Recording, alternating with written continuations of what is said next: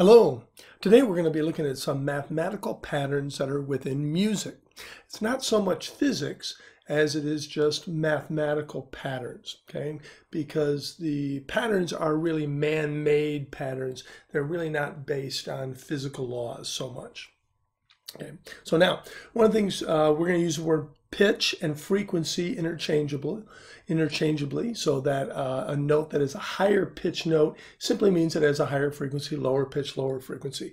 Higher pitch would have a smaller wavelength and a lower pitch would have a larger wavelength, since the frequency and the wavelength are inversely related, so that the product of the two still gives you the same speed of the wave.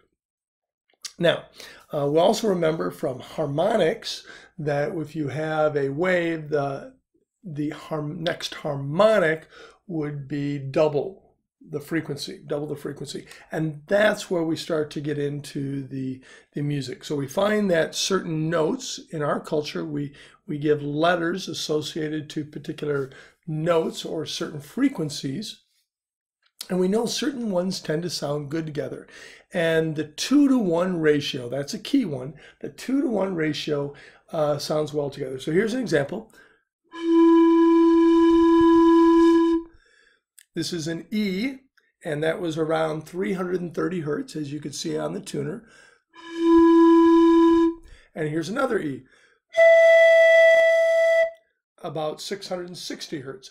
That's a 2-to-1 ratio, and they tend to sound good together. And anything that's a 2-to-1 ratio gets the same name. So if you have the 330, the 660, those are a 2-to-1 ratio.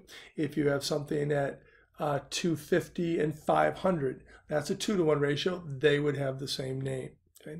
Now, different cultures will tend to organize the notes in a slightly different way. So here's the way that you are most familiar.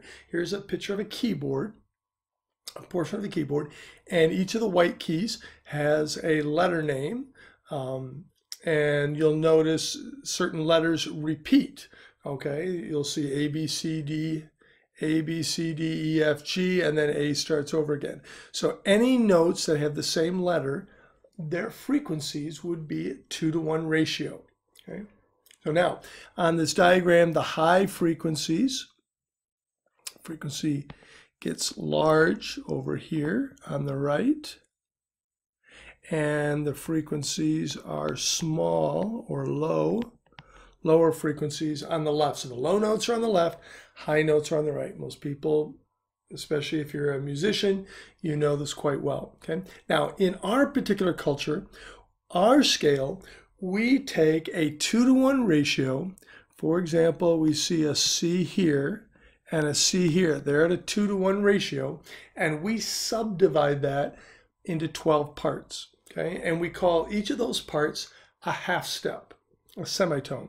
So if you go from C up to this black key, and then that's 1, 2, that would be one interval up, then 2, 3, 4, 5, 6, 7, 8, 9, 10, 11, and then the octave would be the 12th semitone. Okay, octave, 8 notes in our tone, in our scale, a major scale, but it is actually 12 semitones. Okay, 12 half steps. Okay, now, so in our culture, we take the 2-to-1 ratio and we subdivide it into 12 parts. Now, we don't just divide by 12. What we actually do to get this, what we're going to do is we're going to take the 12th root of 2. The 12th root of 2. Now, in different cultures, they might have different scales, or other scales might take the 2-to-1 ratio and divide it up into 17 parts or 15 parts. And then you would just take the 15th root of 2 or the 17th root of 2. But with the most common scale that we deal with nowadays, it is 12 semitones, and so we take the 12th root of 2. Now, how do we do that? We're going to do calculations here. How do we do that? So on the calculator, what you simply would do is you're going to raise 2 to the 1/12th power. So if we take 2 and we come over here and we raise it to the 1/12th 1 divided by 12. Okay, so 1 divided by 12 is 0.08333 repeating, but if we take 2 and raise it to that power, we get 1.059 and a whole bunch more. Okay, what's key to remember, this is about a 6% increase in frequency, 5.9% increase in frequency. So if you take this number and you store it in our memory, okay, if you remember that 1.059, then what happens is you can take that and you can use the, let me clear my memory. And let's do that again. Let's put that in there. 2 raised to the 1/12th power. I'm going to store that in my memory.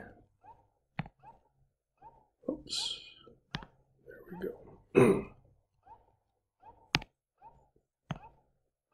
So now if we take any frequency and multiply by that, that'll give us the frequency of the half step up. If you divide by this number, you'll get a half step down, okay? Now, for example, a lot of you, if you go to an orchestra, play in the orchestra, they often tune at 440. So middle A is typically 440 hertz. So if you would like to know what the half step above that is, you simply would multiply that by the 1.059, and then 466 would be the half step above that. If you want to go another half step above that, you simply multiply that by the 1.059, and you would get the 493.88 or 494. The half step above that would be the 523. Half step above that would be 554, and you can simply keep going up. If you want to go a half step down, you divide by the 1.059, and this will take us back to where we were.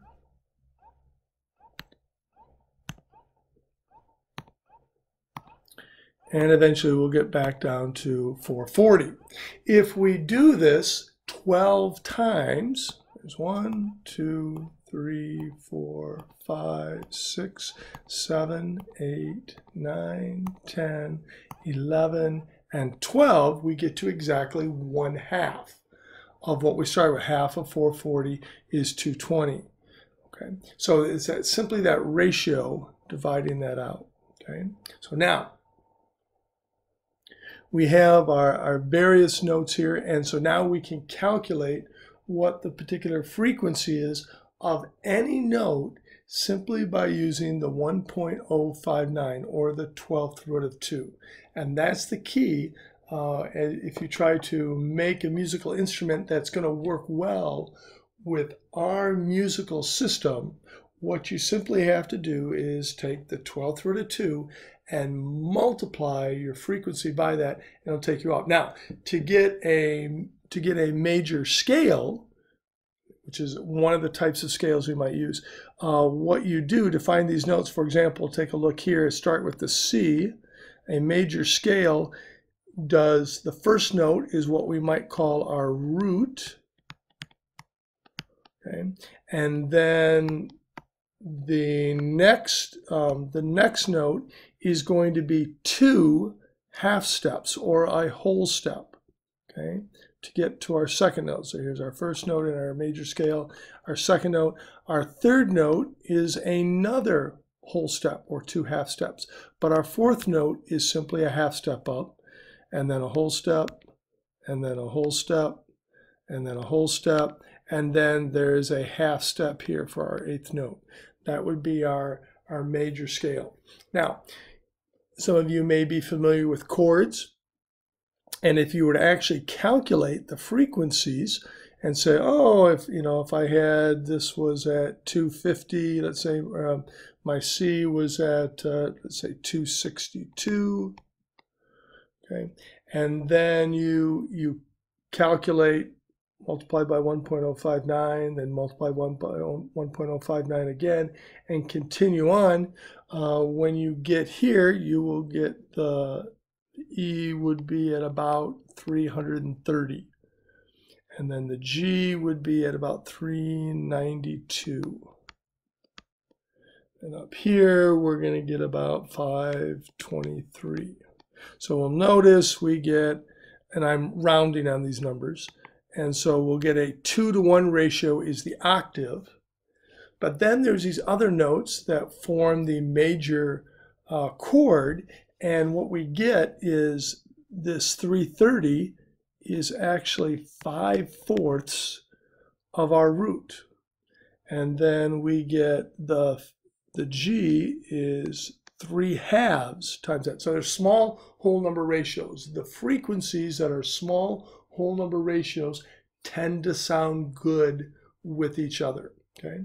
Now, so these are just some of the patterns, and later I'm going to ask you to make a musical instrument, and we're going to do that.